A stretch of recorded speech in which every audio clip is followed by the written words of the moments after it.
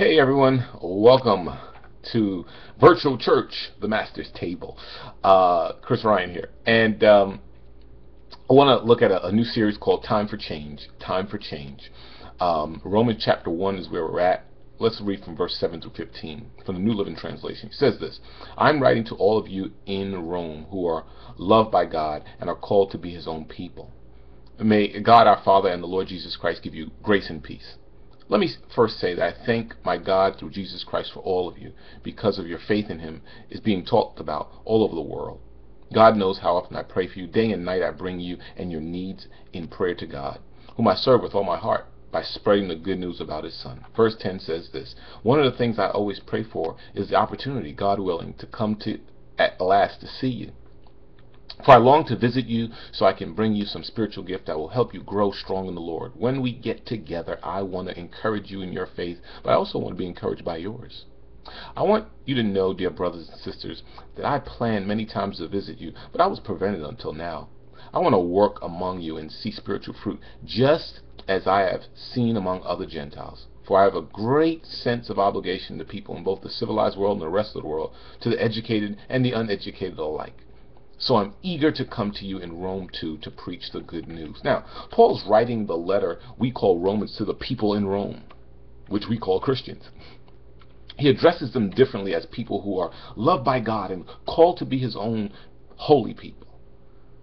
This describes not only the recipients of Paul's letter, but all of us who belong to God through Jesus Christ.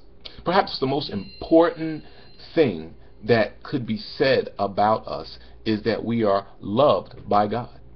Because we are His beloved, He sent Christ to save us, bring us into an intimate relationship with Him. So the fact that God loves us is the cement.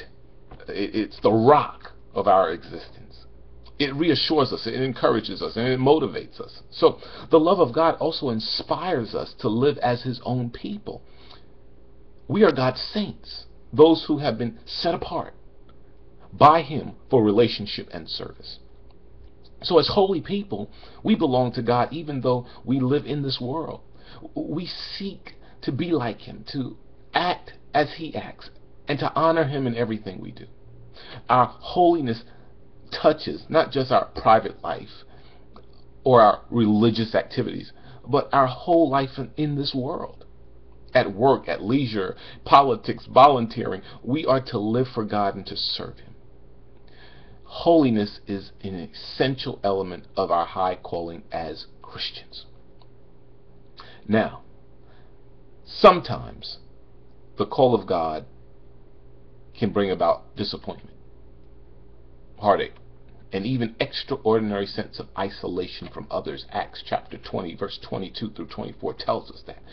Perhaps this is why Paul is so passionately communicating the depths of how sincere he is in connecting with biblical community in Rome.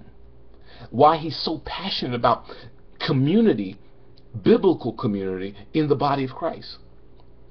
For it is there where we connect with other believers. It's there where we are charged with that similar calling of proclaiming the gospel. It is there that Paul's appreciation for the relationships with fellow Christians prompted him to pray that it be God's will for him to have a chance to come and fellowship with them. And not just that he could impart some spiritual gift, verse 11, but that he and the other members would be mutually encouraged by each other's faith, and that he would also be encouraged by theirs. So each of us as Christians should have a desire, even a sense of responsibility, to build up and encourage each other in our shared faith.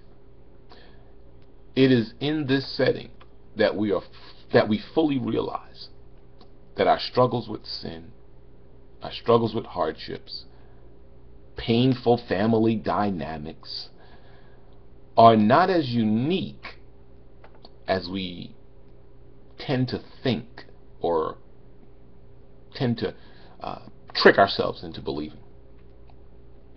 Community connections dissolve away. Community connections help with that isolation that we find ourselves in life. And the community connections help with the sense of discouragement and despair and defeat that we can experience sometimes as individuals. But we are connected to community, and that's why it's so important we are connected to each other in the body of Christ for biblical community, because this is not a solo sport. This is a team effort. And so, may be blessed by this. There's going to be some questions attached to this devotional as well. And let's be biblical community. And let's always be feasting together from the Master's table. God bless you.